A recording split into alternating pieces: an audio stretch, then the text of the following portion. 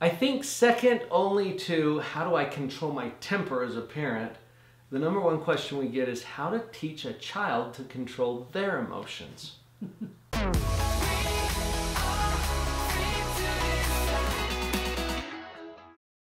When we understand child development, we know that children, especially young children, have a really hard time regulating affect or emotion.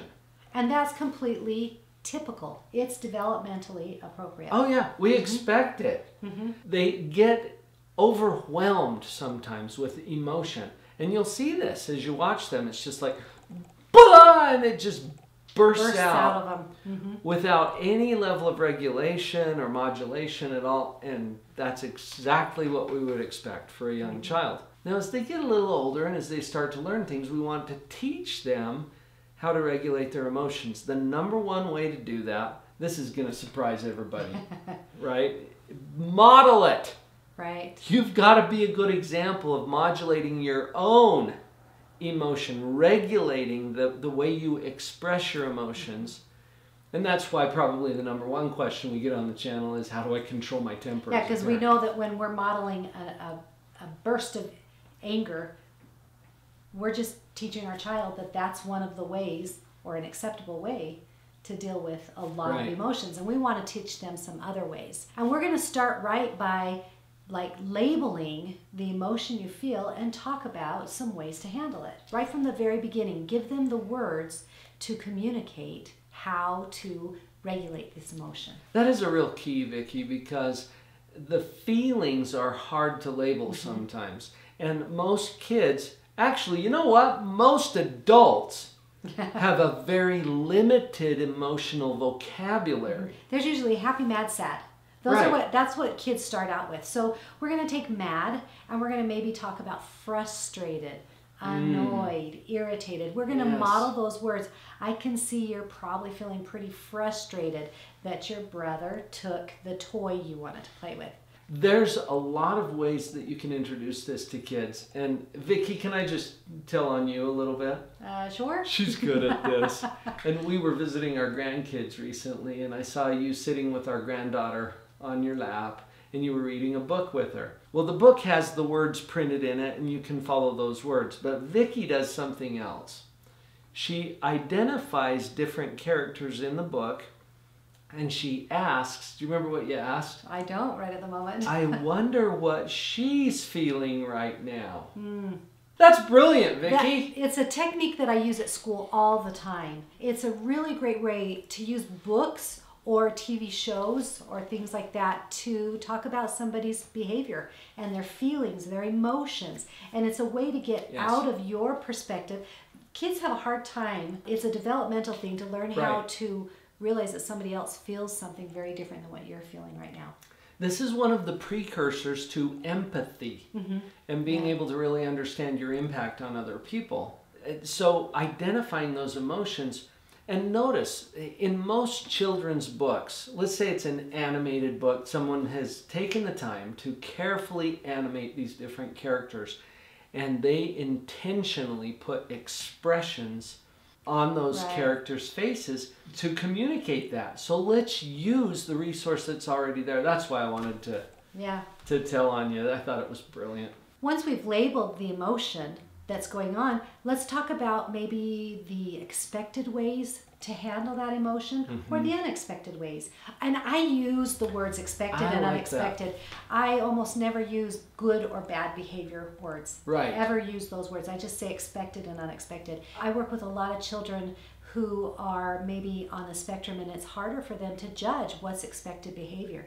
They might burst all the time. I had a little girl in my office today that she just goes from here in voice level to here with no transition, whatever. And so we talked a lot about today about how it's unexpected to just yell at me when I'm only this close to you, because we only need a 1-foot voice. So you can talk, I know you're feeling frustrated, and so when you're feeling frustrated, it's pretty common sometimes to turn and walk away or to do this. You can talk about what's expected behavior. It's not expected to turn around and punch somebody because you're frustrated.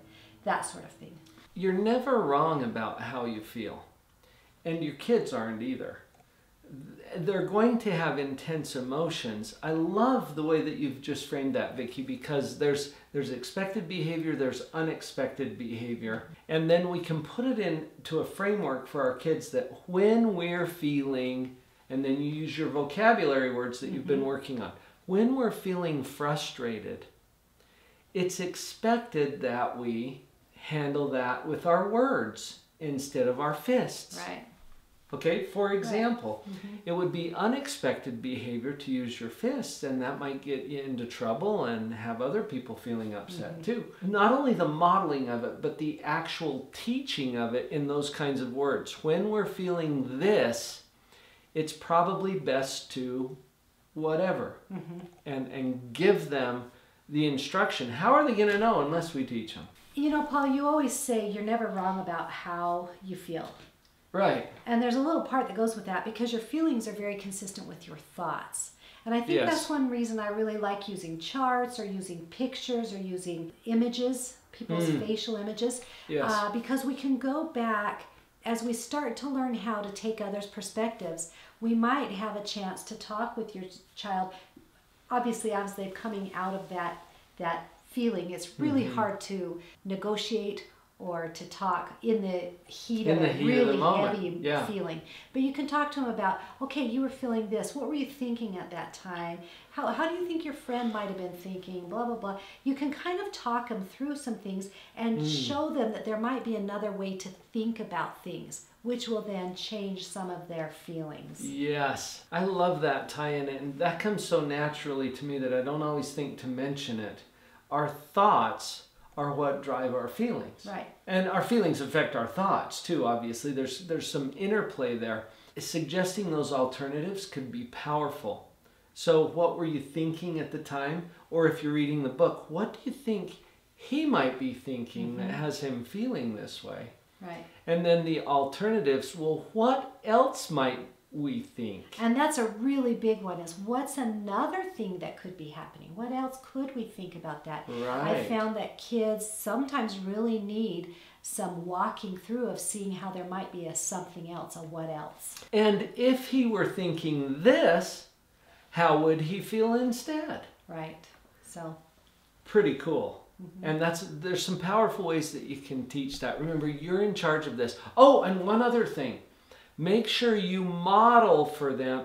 Oh, did I already mention that? I'm going to repeat it because what you show them is what's going to teach them much more than anything you ever tell them. And we're big advocates of telling them things. And not only modeling it, go ahead and walk through your thought process. It feels kind of funny, but sometimes go ahead and say, oh, I'm starting to feel really frustrated. And then I thought, maybe that person is really in a hurry and they didn't see me and that's why they cut me off.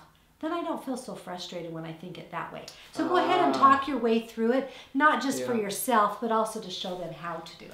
There was another strategy. You've mentioned this in other videos, Vicki, and I think we picked it up originally from Brene Brown, where you put it in terms of, you know, the story in my head is, and you talk about the story, you know, that you're telling yourself that causes those feelings. There's a lot of different contexts and ways to do that. But remember, you as the example, as the model, that's going to be your most powerful teacher. Up next is how to help your child express their feelings. Obviously, that's right in line with what we've already talked about here on this video. And you might have additional questions. In fact, I'm pretty sure you do. You have an opportunity to talk to a member of our team personally, one-on-one, for free. We call that the breakthrough call. And to get into that breakthrough call, just go to drpauljenkins.com, spelled with a DR, drpauljenkins.com/breakthrough call. It'll take you right to the calendar where you get to schedule a time. We're going to love talking to you personally.